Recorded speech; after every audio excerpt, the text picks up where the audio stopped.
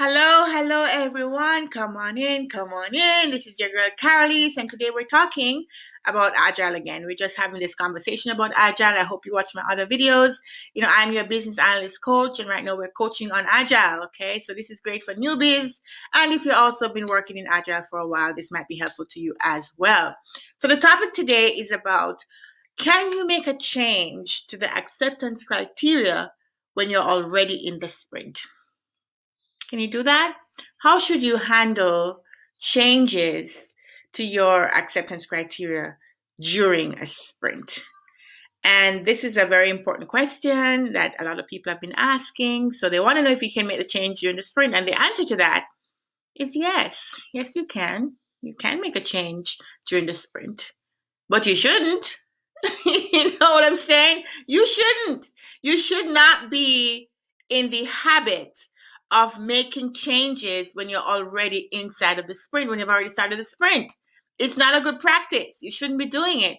And the reason why it's not a good practice is because, before the sprint, you had a lot of time to prepare for the sprint. You should have had a lot of time to prepare for the sprint. And you should be in the cadence of prepping for the next sprint as soon as the first sprint starts. Like, as soon as you're done with sprint grooming, you're prepping for the next sprint and the next sprint. And the next. So you can do it at, blocks at a time, but you really should be preparing for it. So you should be having the conversations, you should be having the meetings, you should be clarifying all the questions ahead of time. And then when you get to the grooming, you write all the acceptance criteria. The development team should have time to absorb what you're coming up with for the next sprint, to review it from a technical perspective, and to ask you questions that if you need to then go ask other people, you can go take that question to them and clarify all that stuff. So you have some time there.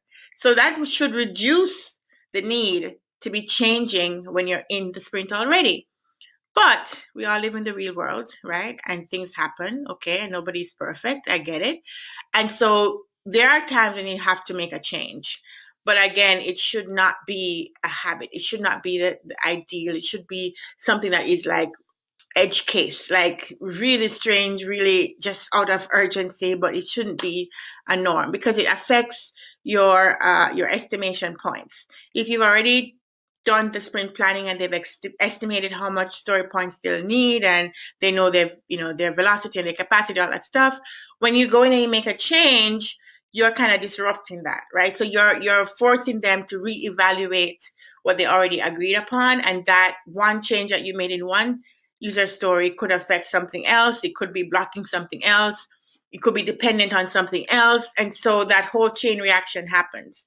The other thing too is it just introduces a lot of scope creep. And I've done a video on how to identify scope creep early. So go watch that video right here.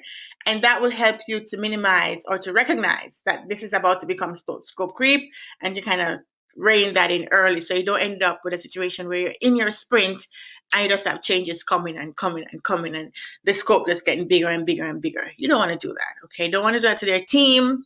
It doesn't look good on you as the product owner or the business analyst or the product management team or the project team.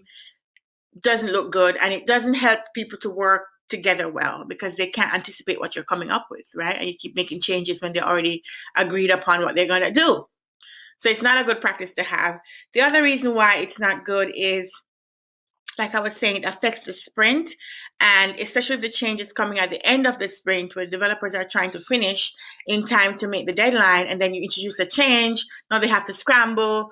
You know how that goes, right? So yes, you can make the change to the acceptance criteria while you're in the sprint, but it's not a good practice, and you should really minimize this happening, okay? I mean, you're having a sprint stand-up every day, so you could use that to ask any questions before or leading up to the start of the next sprint.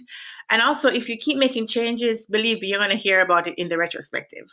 You're going to hear them say, hey, this business analyst, this product owner, they're very hard to predict because they keep coming up with changes while we're trying to develop what we agreed upon. So you're going to hear about it. So let's not do that, okay? No, we live in the real world and things happen. And you have to be able to adjust and to work with changes, because that's what Agile is about. It's about being able to adapt to change. So I'm going to share with you how I handle a change to the requirements. But before that, I want you to listen to a word from our sponsors. Guys, I want to introduce you to this pillow that I have been using for almost a month now. This pillow actually has water in it. So it has this wonderful little nozzle here. You open it up. It comes with this funnel. You pour the water in to the level that you're comfortable with. And the pillow does not leak. So you're not worried that the water is going to drain out. It's not going to drain out, you can see. And it's actually very, very comfortable. It's very soft. The water is on this side, and the rest of it is just like regular pillow, but it's very soft and very cozy and very comforting. And I've been searching for pillows for a while because I have neck and upper back issues, and until I found this pillow, I have not gotten a good night's rest. So I've tried every type of pillow. I bought memory foam pillow, I bought hotel style pillow, everything. But until I got this pillow, because what the water does, it keeps it cool during the night, and it also supports your body in a very flexible way that really helps you to not wake up with like weird muscle pains in your neck and stuff. So I would encourage you to go get this pillow. I'm going to put the link in the description below. And when you buy it from that link, you'll be supporting me and what I'm doing here on YouTube. So go get this pillow, get a good night's rest, because you deserve it.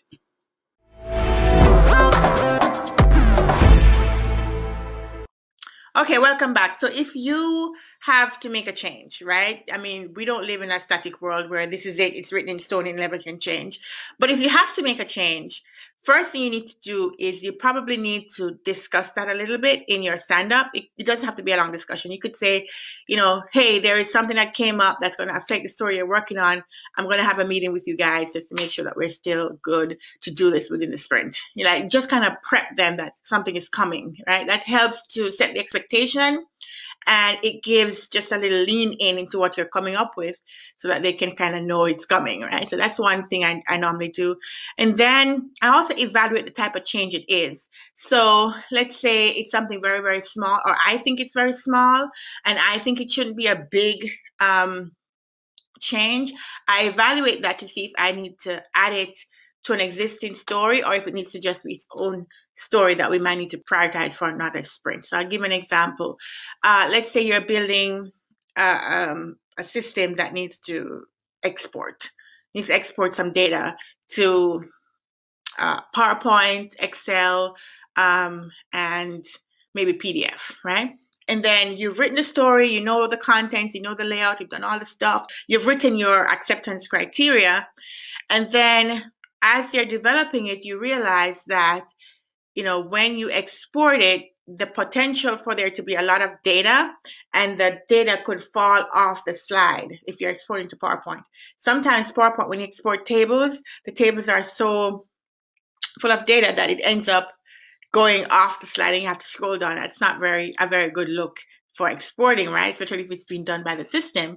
So one acceptance criteria that you may not have put in there could have been to limit the number of data to show on each slide. So you only show 5.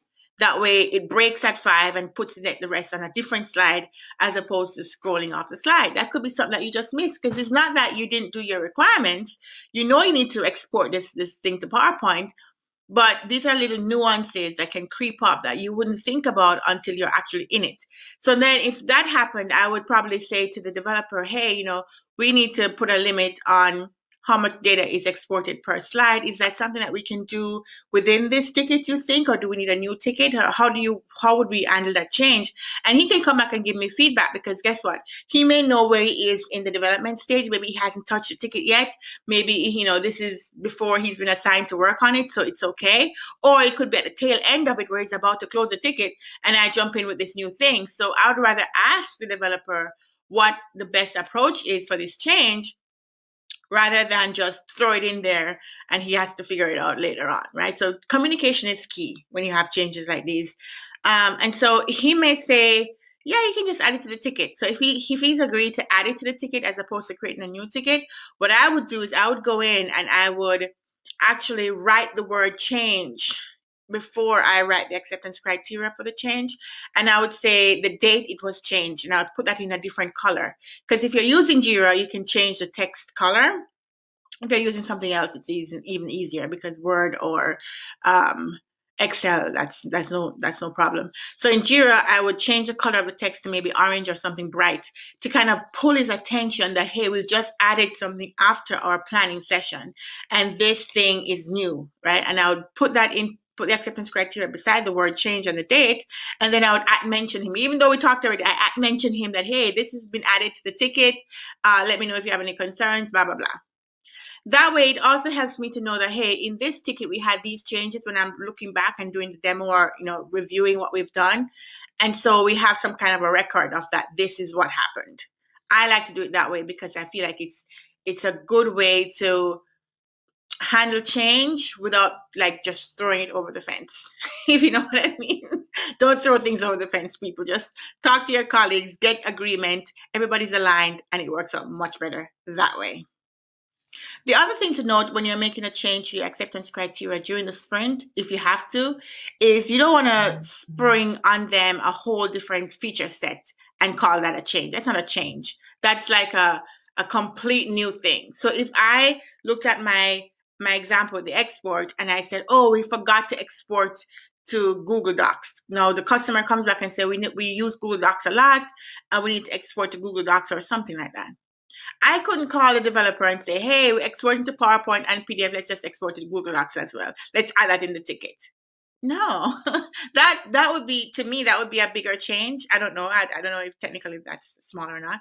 I don't know. But it seems like it would be a bigger change. It's a whole different connection. It's a whole different thing, right? So I wouldn't just squeeze that into the sprint. That would be a whole different ticket that would be prioritized, and we need to have discussions around it. And that would be something that I would create as a separate ticket and have that discussion later. I wouldn't be trying to squeeze it in. Now, if you're meeting a deadline, let's say you have a release date or you have a client who needs to get this for a certain reason, maybe their renewal or maybe some contract, whatever. If that's the case, then I would create a separate ticket and then make it urgent and say this has to be something, or that we have to do, it's urgent. I would talk to the product owner. I would get a meeting with the development team and say, hey, we know we're already in the sprint, but this thing came up. The clients need it for their renewal date. We want to make them happy. I've already written the ticket. Here's the acceptance criteria. Let's have a discussion with your development team to see what the grooming, the estimation points, all that stuff is going to be. And can we get it in, right? Even though the sprint is already on the way. So again, it's all about communication. It's all about how you approach things. It's all about not throwing things over the fence. It's all about not getting into scope creep and just adapting to change in a very structured, ordered way. So yes, you can make changes during the sprint. You just shouldn't make it a habit. And if you have to make it, you have to have a process for making that change.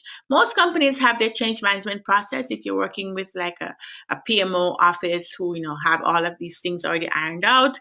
If you're working in a SaaS company that kind of a startup where we're all just doing our own thing, then you have to come up with that process. I mean, everybody's doing their own thing. Every company is different. Every situation is different.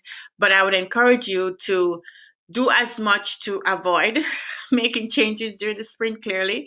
And if you do have to make changes, to make it as transparent as possible. And when you realize that you have to make a change, one thing to caution you against is not to rush to make the change because you're already in the sprint and you're like, oh, we're already 1 week in the sprint. I have to rush to do it so they can get it in before the end of the sprint. Because sometimes what that will do, it causes you to also miss even more acceptance criteria. And you end up with more changes later on because you're rushing. So still do the same life cycle. Still have the conversation with the clients or the customers or the staff. Still vet it. Still make sure it's of value to the customer, because all of the user stories need to have value to the customer. So don't just rush, oh yeah, we need to get this in real fast. Make sure it still aligns with what you're trying to do and that the customer has value and that this is something that makes sense to make the change for. All right. So anyway, that was my talk on can you make changes to the acceptance criteria during the sprint and how to handle changes during a sprint. I hope this was useful, guys. I mean, if it was useful, please subscribe. and watch the next video and leave a comment and check out the sponsors and support me some kind of way. Do something, right? Look, I'm having a ball here. I love business analysis. I love talking about acceptance criteria and agile and all these other topics. Check out my other video. If you haven't yet looked at my channel, go check it out. And I will see you guys in the next video. Take care.